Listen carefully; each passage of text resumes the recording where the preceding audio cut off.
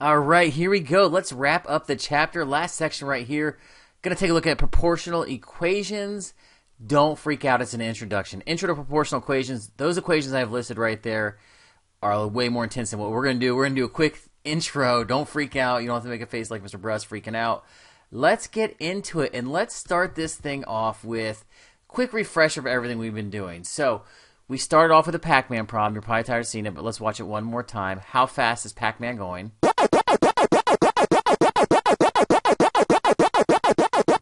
There it is. So he's going 18 feet per second. We turned that into a table. We turned that into a graph. So what are we doing today? Whoosh, get that out of here. We're going to make it an equation. So let's knock this bad boy out. So if I give you some kind of verbal, we made it into a unit rate. We want to know, hey, what happens? How fast is he going per second? So you probably remember this answer. We've done it each section. 18 feet in 6 seconds is what? It's 3 feet per second. So we need that unit rate. Or sometimes we call it the constant of proportionality. Pacman's always going 3 feet per second. Awesome. Then we took that info and let's fill in a table. So if he starts at 0 feet in the air, after 1 second, how far will he be? Well, he'll be 3 feet because he's going 3 feet per second. How about in 2 feet? He'll be 3 more feet, so he'll be at 6. You could keep the pattern going to 10, right? 3, 4, 5, 6, 7, 8, 9, 10. Or, what's the shortcut here? If I just want to go here, you just say 10 times 3. So 10 times 3 is going to give you 30 feet. Awesome. What if I give you the other direction? What if I give you the distance and say, hey, can you tell me the time? Go backwards. Sure, when's that going to happen? It's going to happen at 8. How did I know that? We divided. So we've been playing with that idea. Everything looks good. Remember, these are your x values. These are your y values. We turned that into a graph. So if you want to plot all these points, 0, 0 is right here. Here's Pacman, starting right there. At 1, he is at 3. At 2, he is at 6. At 10, not on my graph. But it would be if I kept going. Is 8 on my graph? It looks like 8 is. 8 is at 24. Nope, it's not on my graph either. So all these points, what? Remember, if it's a nice proportional, they make this nice straight line here.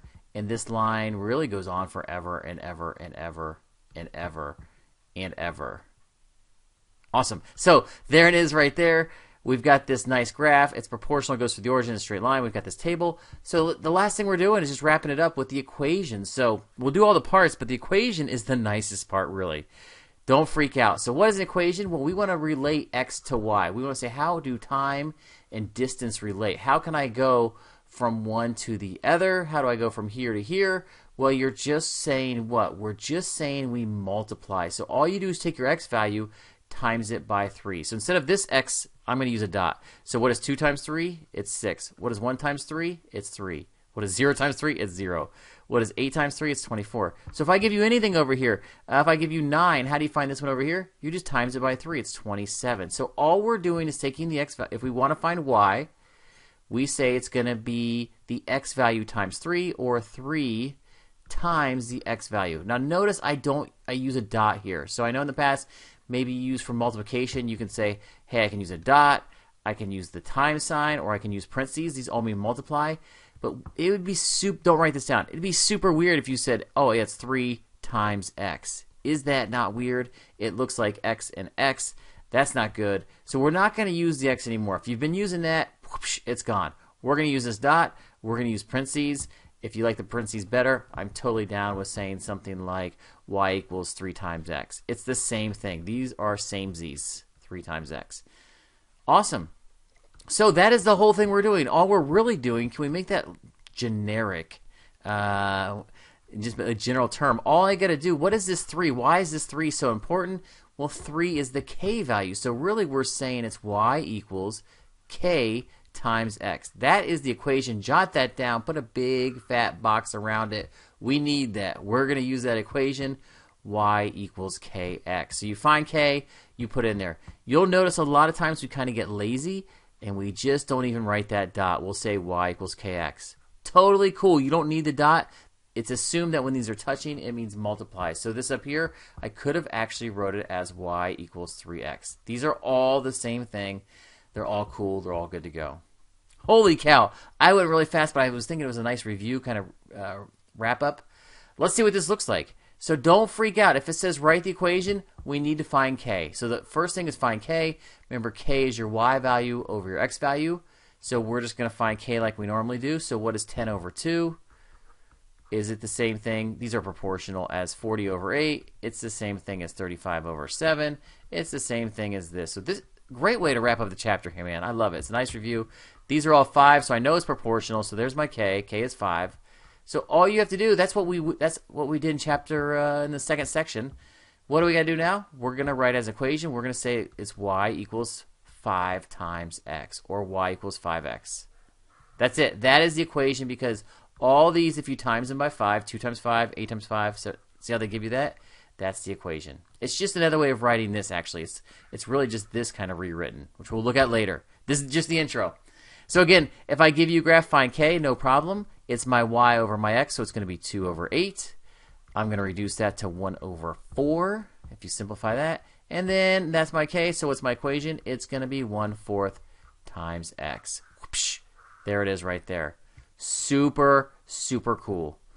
I'm cruising. I feel like I'm going fast here. Let's keep it going. What if it's the verbal? So the verbal, Batman catches 5 villains every 3 days. So you could say the unit rate is what? 5 villains every 3 days. We usually like to keep time on the bottom. So what is the k? It's just 5 over 3. So it's going to be y equals 5 over 3 times x. This one's kind of tricky. Totally cool. This is great. You could, and most people would write this equation. You could have, though, said, hey, every 3 days I catch 5 villains. And again, that's legit. We just have to be careful what is your x and y. So it would have been totally okay to actually say 3/5 x. So that is okay. We're not going to mark it wrong. It just depends what does x stand for and what does y stand for. So, okay, so how do we clarify, make sure we're cool on this? Well, really, we're going to start using different letters than x and y. And don't freak out. I'm going to keep this nice and chill for you. But just think about this for a second. What does y really stand for in this problem? Well, if I look up here, what is k? Remember, this is k. K is y over x. So y is actually your villain. So what we do sometimes, instead of saying y, we say v. That is like your y. We say it's for villains. We just label it. The k we know is 5 over 3.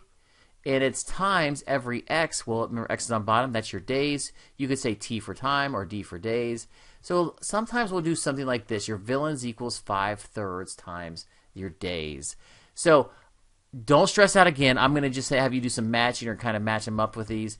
This is what I'm totally down with for you right on your own, just using x and y. But that's why we do it, is we stay away from issues like this, because technically this one would be your days are determined by 3/5 villains. Is what would happen with that one. So we're just kind of labeling it. But again, that's kind of borderline next level. So we're going to toy with it. Here's what I'm expecting you to be able to do when you see these different letters. So again, this is really the equation, y equals k times x. That's the generic equation. But instead of saying y, I'm going to say p. What does p stand for? Well, Mr. Sullivan is making protein shakes. So there's the p right there. The equation rates the amount of scoops of protein powder for the number of glasses made. So there's the g right there. What's up, g? Boom. There it is right there. So don't freak out. This is sometimes people miss it and like, this is the best question in the whole thing. Find a constant proportionality. What is it? It's just k. So where's k? There it is right there. I can see it. It's 4. So that, don't miss that. That is a gimme question. Boom. It's just 4. That's the unit rate. Uh-oh. What does it mean? Now this is trickier. What does it mean? Well, when I add me this, I want you to label it. 4 days, 4 apples, 4 oranges, 4 miles, 4 what? Well, he's going to do what? He's going to do 4 scoops of protein, 4 scoops of protein powder every what? Per glass, or every glass. So every glass is going to have 4 things of protein into it. So once we know what k is, we're just labeling it. Remember, k is the same thing as y over x. So I know I'm going to say y value, which is protein, over the g value, which is the glass. So I'm just changing it from x and y to protein and glasses. Boom, that is it. So I went really fast. Try the practice. I hope that goes well. Good luck on the match check. Good luck on the test. Peace out.